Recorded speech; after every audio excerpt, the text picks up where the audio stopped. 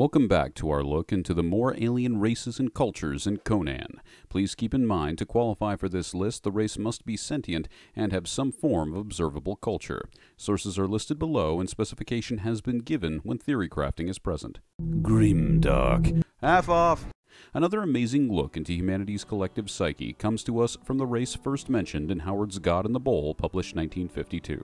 Throughout our species' 2.5 million years on this rock, one of the key myths we like to tell is of a perfect or giant ancestor who taught man all that he knows today about technology and agriculture. In modern times, this comes from myths of ancient aliens, as you may have seen on the History Channel, but in Conan, it comes to us in the form of the race only known as the Giant Kings. From their surviving members throughout the exiled lands, various ancient tombs, as well as the fact that they were eventually hunted to near extinction by the ancestors of the Stygians, known as the Kari remnants, as well as the specific ancestral line of the Lemurians that would later form Turanian culture, we can theorize that the Giant King civilization was present in the pre-cataclysmic age across Stygia, Turan, and eastern Hyperborea. Ruins have also been noted of the Giant King civilization in Numidia, the Proto-German culture of the Hyborian Age. They may have had other territories, but nothing is confirmed at this time. While they themselves are in no way ancestors of man, they fulfill the role of the myth I'm mentioning by their interactions with the human race known as the Lemurians, who in correlation with Howard's timeline would be present, or at least they would come about and be present even before the now extinct Atlanteans. And this is because the sort of theory of the Hyborian Age that is very popular and very present, that Howard studied very closely, was the Lemurians came, then the Atlanteans, then man as he is today. It seems that even before the exiled lands present in Conan Exiles were used as a place to dump unwanted prisoners, they were still a land for refugees, which is exactly how the Giant Kings initially saw the Lemurians as. In gross contrast to the Serpent Men, the initial relations between this race and humans was to see a friend in need as a friend indeed. In response to this aid, much of the already worn down and weary humans would begin to worship the Giant Kings as gods, which more dastardly elements of their culture were quick to take advantage of. This relationship would result in many of them learning magics, advanced farming techniques, and other cultural exchanges. But as one would imagine with humanity's fate, it came with a high price. In these savage times, no matter how good the deal looks, to put yourself in a position of dependency as the Lemurians did is to invite your own gradual enslavement. Even in slavery, or as conditions worsened for the Lemurians, more still came to the Giant Kings, who gave them food and clothes for their humiliation. Like with many abusive relationships, it was not the abuse itself that ended it, but feelings of rejection or neglect. When too many humans came in need of resources the Giant Kings no longer possessed, conflict soon broke out. The gods of the Lemurians had abandoned them, and the humans were parasitic to the Giant King people. So to war they went. This is all to say nothing of the role that Serpent Men would play in the conflict, who themselves had only been given refuge to build their last city by the grace of the Giant Kings. Our last video covered their Serpent Man city if you're interested. But they could never walk away from the ancient enemy they will always see in man. Long before the enslavement of man, the magic of the Serpent Men was used to summon forth a demon possessing it inside a staff, which was given to the Giant Kings as a gift.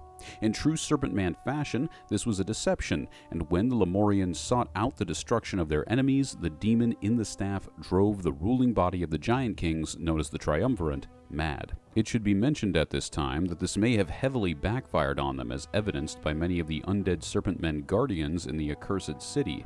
It is very possible that the Serpent Men in some cases were also taken as slaves to fight the war with the Lemurians, along with many Lemurians. One of the members of the Triumvirate, known as the Archivist, would be responsible for the magic wall that now surrounds the exiled lands, entrapping the humans forever. This symbolizes the beginning of cruel Lemurian slavery at the hands of the Giant Kings, in addition to the already present weak position of man. Soon, through overpopulation, thus superior numbers, the Lemurians would slaughter the grand majority of the Giant Kings.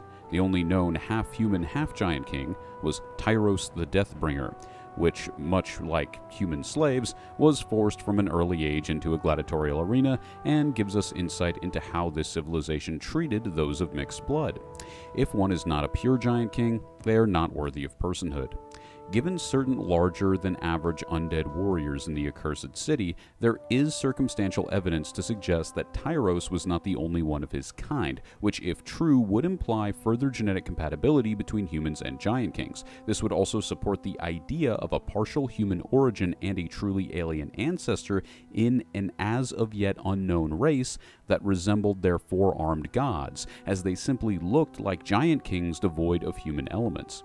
This would also be in line with what we see from the initial origins of Sligoth's Serpentmen and Dagon's Deep Ones. That is to say that Sligoth clearly had to breed with humans to create the first generation of Serpentmen before they started laying eggs, and the Deep Ones are very well known for interbreeding with humans.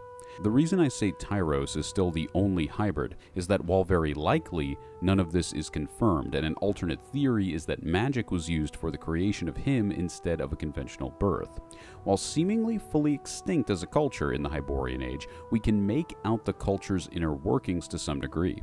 Since this race is famous for outliving humanity while also reproducing very little, one can assume that more so than humans, their rituals and sacrifices to their gods revolved around fertility or the blessings of having many offspring. Given that humans were sacrificed on these altars and slaves were very valuable, we can assume, much like old human gods, the gods of the Giant Kings were given sacrifices of high-value livestock or chattel. These gods are seemingly four-armed figures that may or may not have been indicative of a parent race or their possibly partial human origins. The fashion of these figures can be described as proto-Stygian, marked by specifically in their statues by the tall ornamented hats that would later be inherited by the people in question in the form of royal garb. Due to the high level of magic and technology the Giant Kings possessed, it can be easy to get the wrong idea that they were a secular advanced society, but this reveals their more superstitious nature. Regardless of their origins, these beings are quite human in mentality.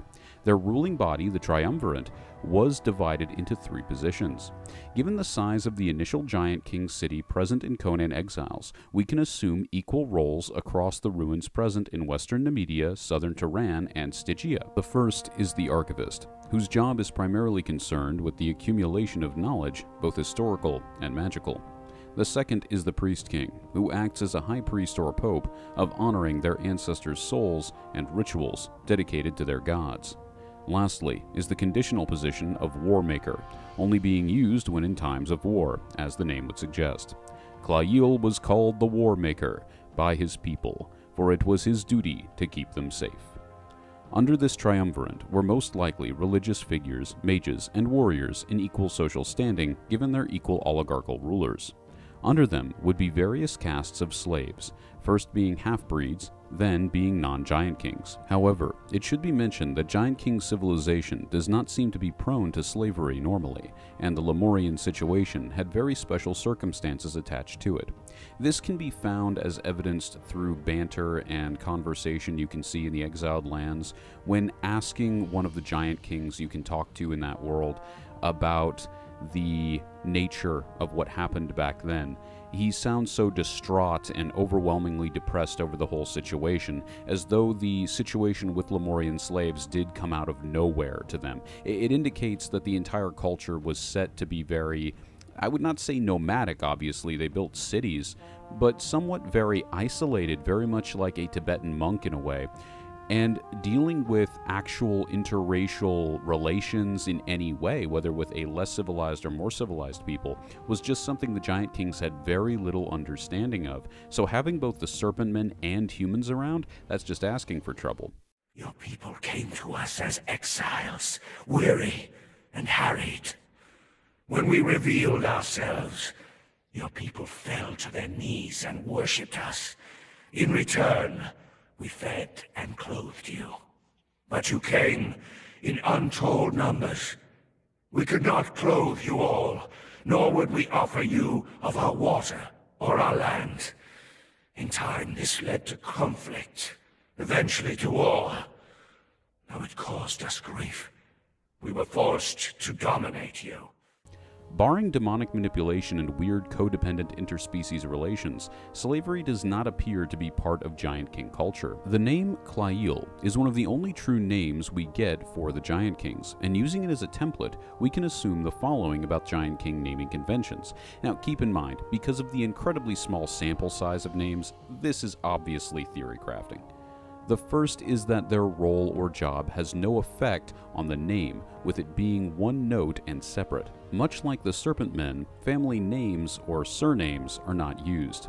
The AE, along with the KLL, shows us phonetic clues to Proto-Semitic and Proto-Indian cultures. Given that their main ruins are found across the Middle East and West, we can lean more towards the Semitic side for vowels, with an Indian use of consonants. The name Kalel, spelled K-A-L-E-L, as opposed to the Giant King name Clail, spelled K-L-A-E-L, is a normal modern Indian last name, but altering the spelling to seem more angelic or Enochian with the addition of the AE, also used in some Proto-English as well as Latin languages, we get Clail.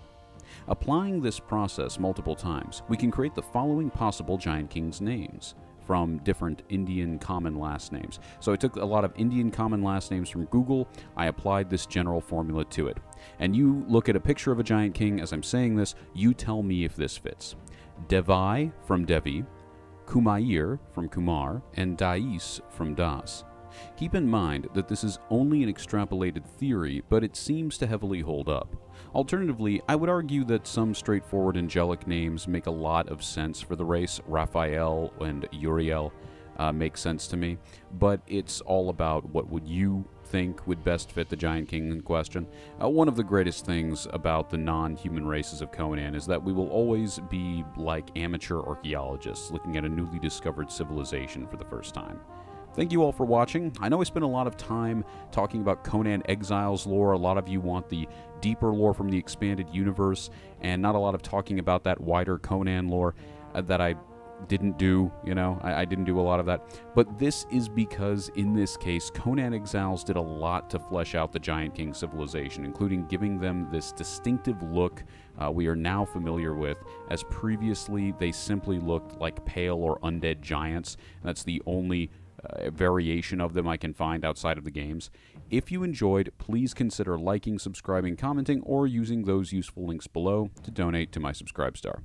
My sources, again, linked below if any of this interested you, including a much better video that goes deep into, by the way, the Giant Kings... The Giant Kings of Conan Exiles. If you just want to know the full story there was a wonderful creator who I linked below. Agudo is how I have him listed below. That's an abbreviation for his name. So head on over there.